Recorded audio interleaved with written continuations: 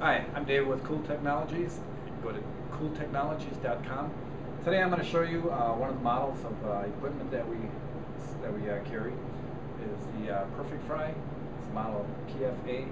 This is a hoodless, odorless, and ventless deep fryer. No hood required.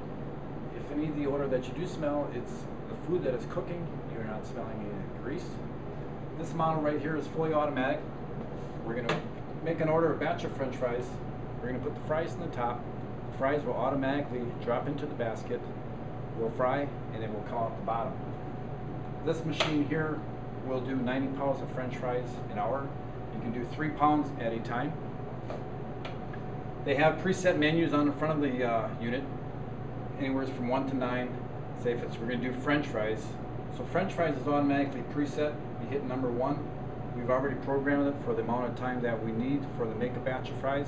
These can all be changed. You can make anything that you want. You can change any of the times for your particular need. All you do is open up the door at the top.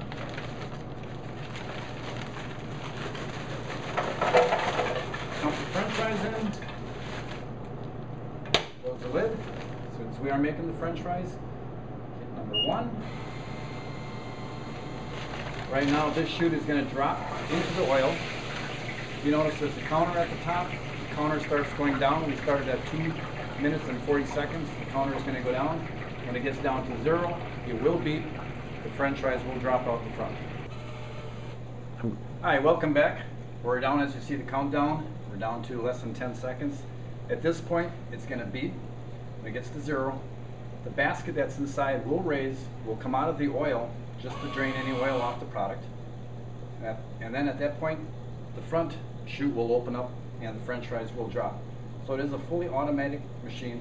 You do not come in contact with any of the components inside. So as far as the safety issues with young employees, not a problem because they're not coming in contact with hot oil. That's all that's to it.